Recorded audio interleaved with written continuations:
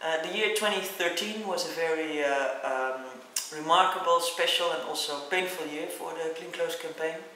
As many people know, on 24 April 2013 the Rana Plaza building collapsed, and inside that building were 4 garment factories producing for many well-known high street names.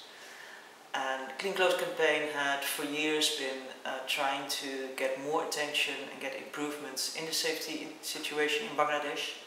There have been many fires and also other building collapses. And when Rana happened and killed more than 1100 workers and injured for life over 2000, of course this, as I said, was very painful. It also brought us the opportunity to finally push home our demands, which, as said, we have been making for a long time. We campaigned very hard in the weeks and months after the collapse, together with the support of our colleagues of the global trade unions, of many consumers in many countries, of civil society organizations in Europe and the US, and of course with our partners in Bangladesh.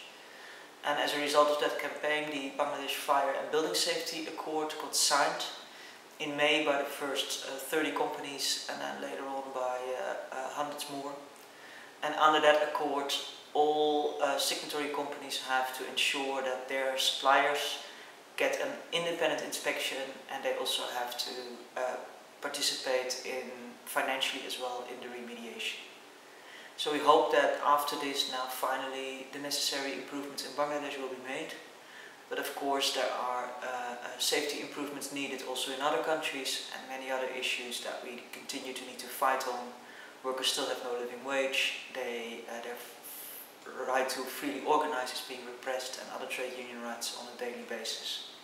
We also are still struggling for the compensation of the Rana Plaza victims, and we hope you will work with us also in the coming years to realize those demands as well.